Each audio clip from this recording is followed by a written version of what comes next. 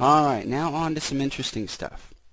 This is different effects called behaviors that are run in Java within Dreamweaver.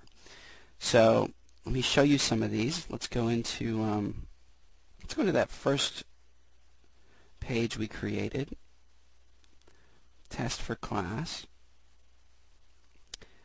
And this picture, for instance, let's get our tool panels out.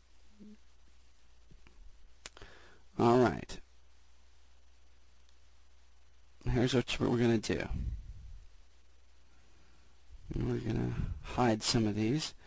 We're going to go Window, and we want Behaviors. There we go. So once we're selected on that image, for instance, we click the plus sign under the Behaviors tab. Now we're given a bunch of different cool effects. And we're going to not hit all of them, but let's go to Effects right now, and let's go to Grow Shrink. So, current selection, yes, the picture. But now, do we want it to shrink or do we want it to grow? I'm going to say grow. And I'm going to say 0 to 100. Or actually, you know what?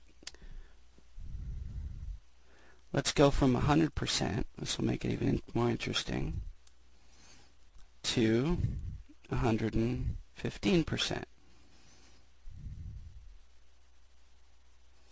Hit OK.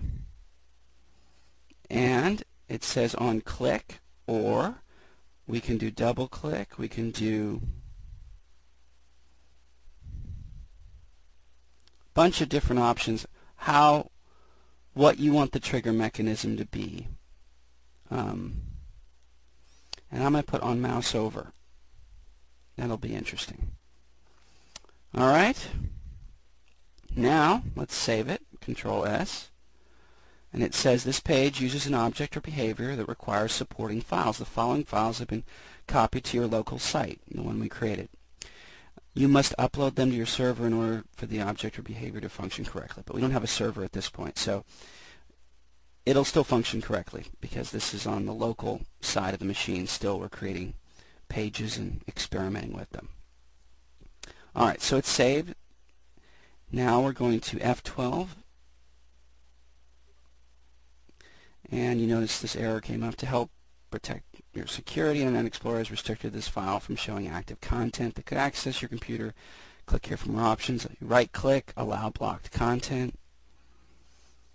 Yes, it says, are you sure you want to run it? You know, you might get attacked by dogs. No, I don't know. So, now let's hover over the picture. Wow, look at that. Notice how it kind of grew and pushed everything aside. Kind of neat, huh?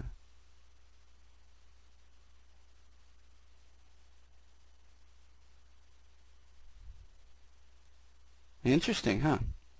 Alright. So that's just one tool in the behavior box. So let's close out of this. And then make sure we're saved. We already saved, so we can close. So that's just one tool in the behavior box, but we're going to hit a few more in the lessons to come. So, starting to get fun.